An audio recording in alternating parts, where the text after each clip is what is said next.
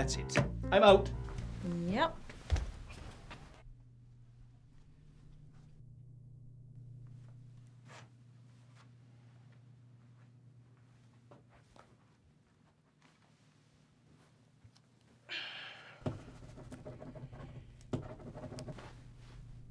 So we're paying a stuffed sock to give advice on our relationship? We're paying? For the last few months, it's been me paying for everything. Well, this is certainly a wise financial decision on your part. Look, it's probably just part of some process. It has a hand up its ass.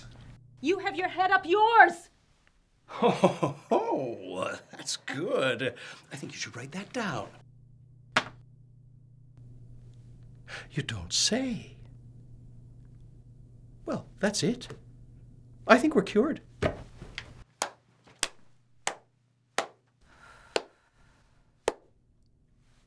I'm so glad I can entertain you, Lily, for my next performance.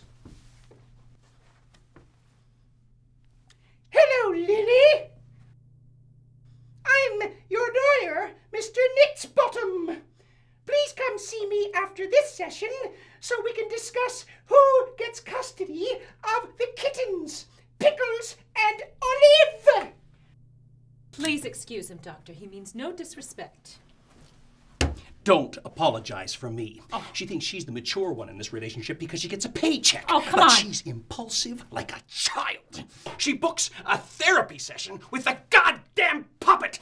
No offense, Doctor. I only look impulsive next to your laziness. Look, he's a creative, okay?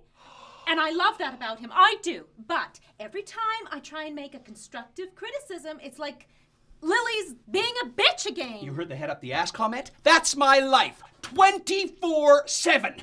I told him to write that down.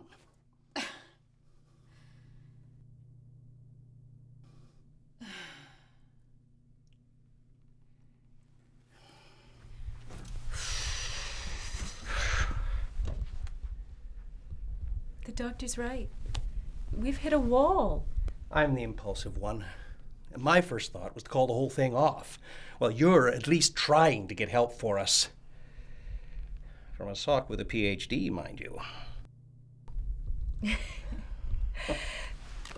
I'm just so wrapped up in giving you advice that I neglect to tell you how much I appreciate all the work that you do. And I really do appreciate it.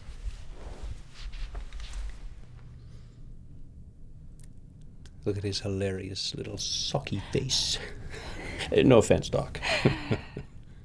See, this is good. We really needed this.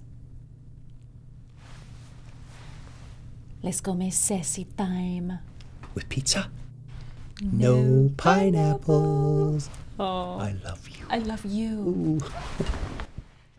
Thanks, Doc. Yeah, I'm gonna recommend you to all my friends.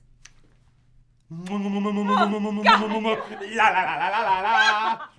la la la